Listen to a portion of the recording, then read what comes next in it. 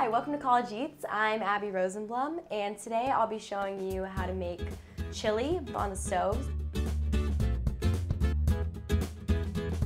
So for this chili, we are going to put 1 pound of ground beef in our pan. It was just in the same pot that we're going to cook all our chili in.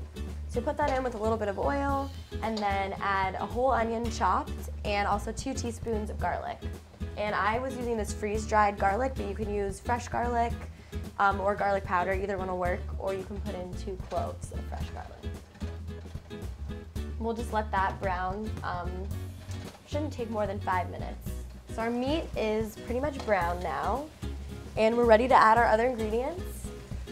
So we're gonna add it's called crushed tomatoes. You can buy it in a can at any grocery store. So we're just gonna pour that right in. It's basically just tomato sauce. And we're gonna add a can of black beans also. And what's great about this recipe is that it's really cheap to make because a can of beans and a can of tomato are all really cheap. And all you have to do is combine them in one pot. So we'll mix that up.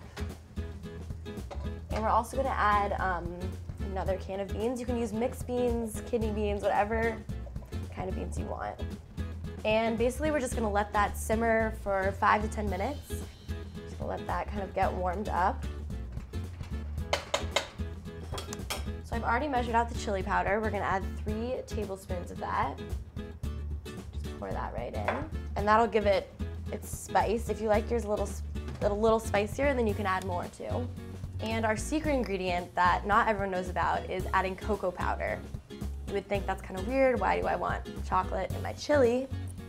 But we're gonna be adding that too, and it gives it a really great taste. I think without it, it just doesn't really work as well.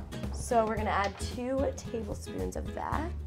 I don't know if you ever had this Mexican dish that has chicken and cocoa powder. It kind of gives it that sort of flavor too.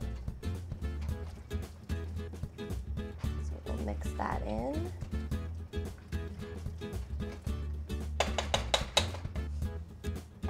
And then depending on how spicy you want it, you can add hot sauce. I'm using Frank's. You can use Tabasco, Cholula, really whatever you want. You just kind of pour a little in and you can taste it as you go. And then we also are gonna add just a little salt and pepper, and that's kind of just to taste. It's just estimating. So we're ready for our final ingredient, which is sugar, and this will balance out the acidity of the tomatoes a little bit. So we're gonna add a 1/4 teaspoon of that. So it's not very much, but just enough to balance it out. And we're just gonna mix this up again and let it cook on medium heat for another 5 minutes just to heat it up. But this really is a quick recipe, and it's great to make and makes you feel like you're getting a nice home-cooked meal.